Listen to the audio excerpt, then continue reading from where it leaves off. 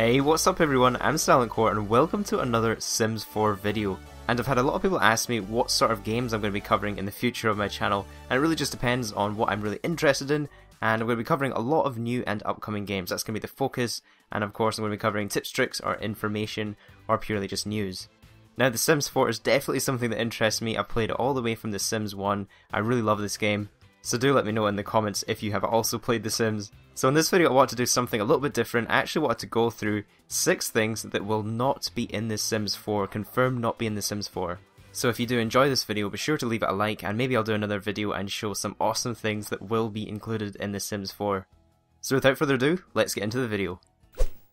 The first confirmed fact is there'll be no create a style or a colour wheel in The Sims 4. And you'll see in the background footage, this is some Sims 4 gameplay from the demo for the Create a Sim.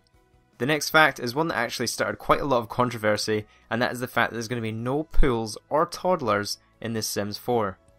So the thought of there being no pools in the base game is just really weird to me. That's always been a thing I've always done in The Sims. I've always loved to kill people in the pool. It's just a lot of fun to have. To make big mansions with pools, it's just what you do. And then again, toddlers have not been included just because of the pure workload and all the different animations they've had to build in The Sims 4. So I believe when you have a kid in The Sims 4, it's just going to go from being a baby to a child, which does miss quite, I guess, an important growth stage, which was the toddlers, but I guess in reality the toddler didn't really do that much. But it is still a bit of a noticeable gap going all the way from a baby to an actual child. Next up, it's been confirmed that teens, young adults, and elders will all share the same height. They're all going to have different sort of frames in the way they're built, but they're actually all going to be the same height. And one of the Sims gurus basically just confirms this is because there's so many animations for each height stage that they've had to compact these all into the same one. And I also thought I'd bring your attention to this post where the Sims confirmed that the reason why they had to cut some things from the game is just to do with their new technology and their systems that they've built. You know, they've built a whole new base game for the Sims, so it really does look pretty awesome and sound pretty awesome. But it is a shame that they've had to make some cuts from the actual base game. Moving on, it's been confirmed that there will be no swimwear in the base game. You'll also notice in the Create a Sim demo, there was no sort of selection of swimwear that we have seen in previous Sims. So in the base game, there's not going to be any sort of public swimming pools or anywhere that we would need swimwear on. So the swimming outfit has actually been removed from the base game completely. Next up, it's been confirmed that The Sims 4 will not contain any basements or circular stairs.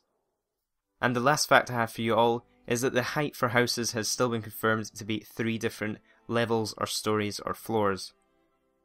Now interestingly, one of the Sims gurus did confirm that maybe modders could tweak the values. I think this is the same for the last few Sims. You can get mods that allow you to make extra levels on your houses that you can in the base game. So it's likely going to be the same for The Sims 4 if mods are your thing. So I hope you all enjoyed this video and found the information helpful. I'm really looking forward to this game. Let me know if you are too. Don't forget to leave a like, I'd really appreciate it, and also subscribe if you're new to my channel for more videos like this one. My social media links will also be in the description. Have yourselves an awesome day, and I'll see you in the next video.